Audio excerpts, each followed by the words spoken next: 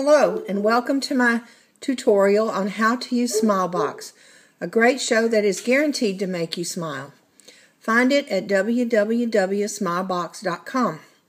After typing that in the address bar, you'll get started now. Go ahead and allow your computer to do that for you. Smilebox program begins, and you will be opted to pick set from many preset categories to create a show with all sorts of themes. Just tell it you don't want the 14-day trial right now. I picked for this one slideshows, and I'm going to use school days. Put some school pictures in there. I like this one with the blackboard. Now you'll be able to click on Personalize and make this your own creation. You're going to want to add some slides and add some photos. So let's start with photos. Click on Get Photos. Your computer box will come up. I have some already loaded here. So now I'm going to tell it I'm done. Add slides. I'm going to drag some pictures in here. You can rearrange these as you need to. You can look at any picture and click on Edit or Delete.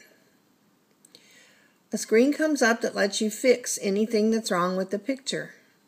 I always just click Enhance, and I get a good quality picture that way.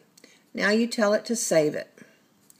You'll be able to add some text here, who this is and what he is to you, some relationship or something funny, and you're done with the pictures. Now you'll come over here and pick some music. You can pick from many categories. I choose uplifting. You'll be able to hear it play if you like it. And then you tell it to save everything. Save it. Now you'll be able to preview. If you like what you're seeing, your slides come up, and you're happy with them, then your slide presentation is done, and you'll be able to share it with anybody. Share, print, DVD, you'll be able to send it to people, put it on Facebook, keep it at home, whatever you like to do.